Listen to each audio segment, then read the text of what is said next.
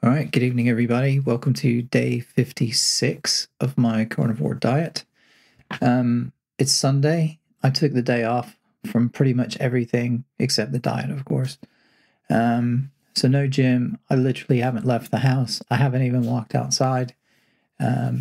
Slept in this morning, so got a good night's sleep last night and lounged around in bed a little bit this morning, sort of just surfing social media, and then got up, watched some World Superbikes on TV, and just had a totally nice, relaxed day. And I kind of figured out, since yesterday I had some pain from running and whatever in my knee, I thought I would give it a day off just to have a little bit of rest. I'll get back in the gym tomorrow. So yeah, less than 1,000 steps today, probably. My weight was down again to 94 kilos, so that's 13.7 since I started. But I think that those are just due to water weight. I expect it to go back up tomorrow, if anybody's keeping score. And yeah, I mean, that's pretty much it. The rest of my macros are pretty good, actually. I had 1,400 calories, which is pretty normal for me. I know a lot of people eat a lot more calories than I do, but everybody's different. And what I've found is that I feel the best, and I tend to, even when I'm not on the diet, if I eat more than 1,700 calories, I'll start that's too much for me. I'm in my mid-50s now. I don't actually require that many calories. If I ate 3,000 calories, that would be crazy, unless it was like loaded with fat and all sorts of other stuff. So I had, just on my macros, in case anyone's wondering, so 15.2 grams of carbs, 86 grams of fat, and 160 grams of protein. So a little low on the fat today. But again, that's just because I didn't eat that much. But yeah, anyway, I felt okay. I've had a bit of a headache today, which I think it shouldn't be due to dehydration, because I've literally been constantly drinking water all day. But I haven't had electrolytes in a couple of days, so I'll take some in the morning, and then we'll see how we go, and I'll put some water weight back on after that, but we'll see how it goes. I keep wanting to talk about the vegan film, and I just haven't had the time to do the research, but I'll just talk about it anyway. Let me try and find the name of it. Let me see. I don't think I can pause this. Hang on, anyway, there's a film. I'll put it in the notes. I'll put the name in the notes. There's a film on Netflix that I watched last week now, I guess. And essentially, it's a guy in San Francisco.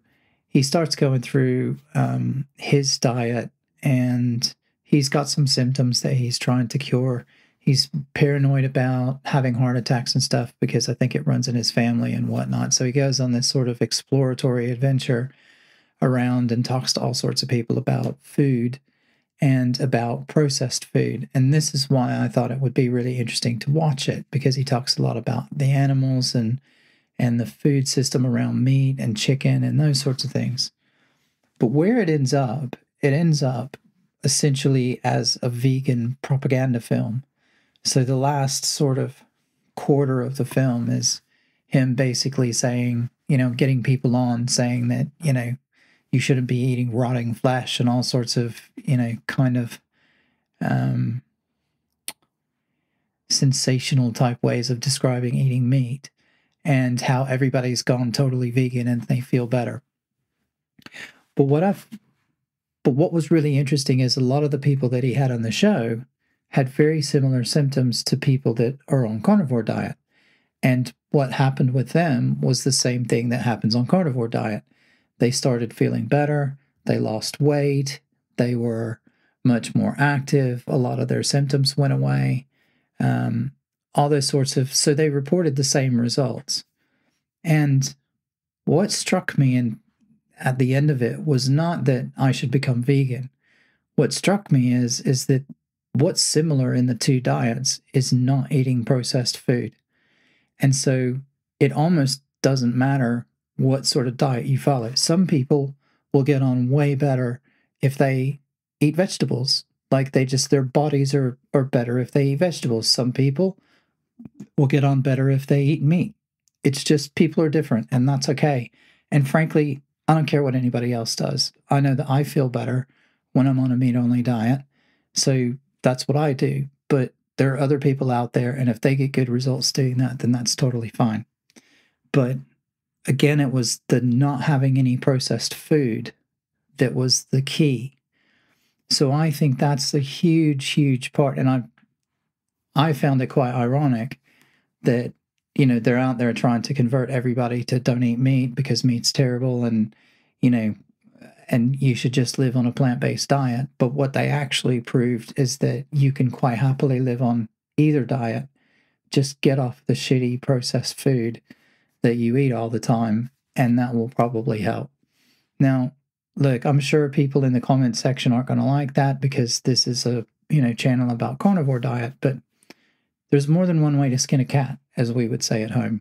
And I do genuinely believe that everyone's different, and something that works for me isn't going to work for you. I can have milk and dairy products. Doesn't bother me at all. Doesn't seem to affect the diet too much, or at least as far as I can tell. Things like that, it doesn't make me feel bad. All my symptoms go away. But some people won't be able to have dairy. Michaela Peterson is a great example of that. She can't have anything. But anyway, it's just, so I'm not overly prescriptive, but I did just think it was really interesting that, again, it highlighted how bad processed food is. So if you're thinking about doing a carnivore diet and you happen to stumble across this video and make it this far, just get off the processed food first. That's your first step. You don't even have to go full carnivore. You don't have to go full vegan. Just literally only eat fresh food that you make yourself and start with that and see if that doesn't cure most of your symptoms. And if it doesn't, then you can think about maybe going much more restrictive in one way or the other. There are reasons and advantages to both, and I'm not a doctor, so, I'm sure I'll talk about them at some point, but just get off the processed food and see what that does for you.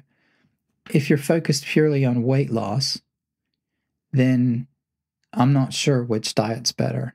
I suspect that probably the carnivore diet is better and the lion diet is best. Obviously I sit on that side of the fence because that's the side that I chose, and that's the side that not that they're sides, but you know what I mean.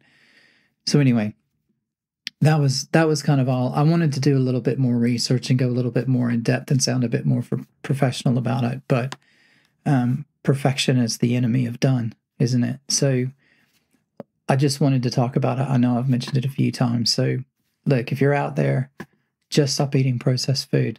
All people. I'm trying to get everyone in my family, even though they don't want to do carnivore, but I'm gradually trying to wean everybody off of all the shitty processed food that we eat all the time and just get back to cooking real raw food in a way that we know how it's made. And then the places that we go, that we choose to go to eat, we are pretty confident that they do the least amount of processing and that they buy fresh ingredients. Yeah, it costs more. And yeah, they're nicer restaurants. But sometimes, even in a cafe, if you're going to eat bacon, the bacon is bacon pretty much no matter where it comes from. So if you're going to have bacon and you're going to have sausages and you're going to have eggs, then those are pretty standard no matter where you get them. Anyway, that was all I wanted to say about that. I will put the name of it and a link in the show notes in the description at the bottom. So if people want to go and check it out, go and watch it. It's great. It does talk a lot about the food system and how the food is done, and it will make you not want to eat any processed food. I can tell you that. So it's worth it just for that. But just bear in mind, it is a vegan propaganda film in my mind. So there we go. That's that for a Sunday evening. I hope everybody had a great weekend, and we will catch up tomorrow. So have a good night. Bye-bye.